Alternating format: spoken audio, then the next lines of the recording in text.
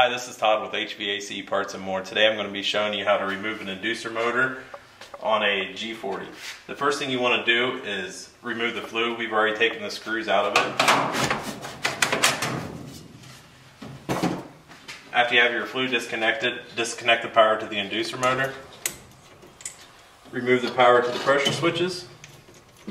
Then you want to remove the 4 1/4-inch screws holding the inducer motor in.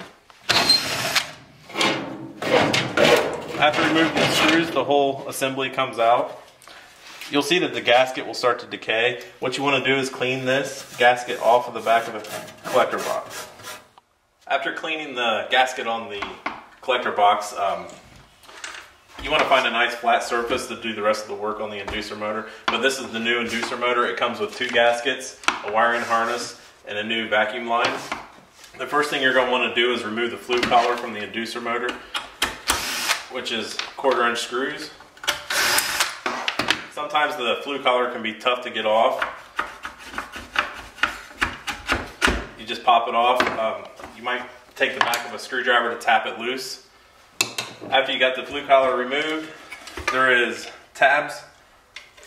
You want to bend them back with a flathead screwdriver. Try not to break them off.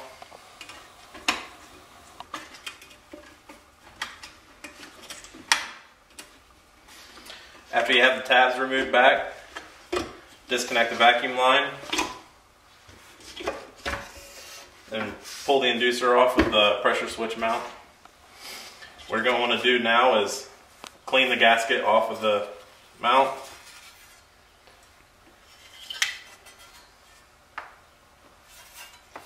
After removing the inducer motor gasket, you want to install the new gasket. There's a center tab that will fit through the hole.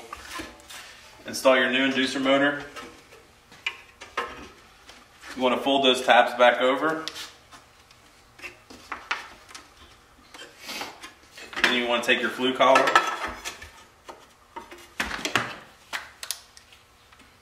Reconnect the 1/4-inch screws.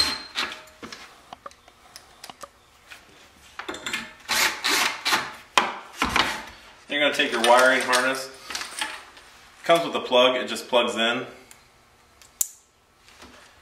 Then your new vacuum line.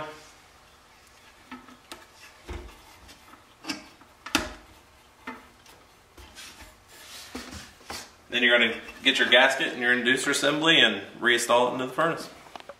What you want to do next is line up the gasket for the back of the inducer motor. You want to try to get the 4 holes lined up, and this might take a couple of attempts to keep everything lined up. Take your inducer motor,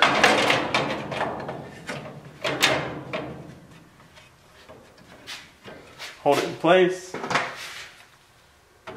then reconnect your 1/4-inch screw. Then you want to reconnect the power to the inducer motor. You want to take the black wire to the black wire, the white wire to the white wire.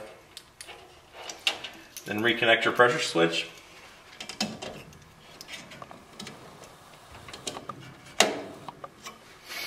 You want to kind of take your high voltage to the inducer motor and put it in the back to where it's not touching anything hot. Reconnect the flue.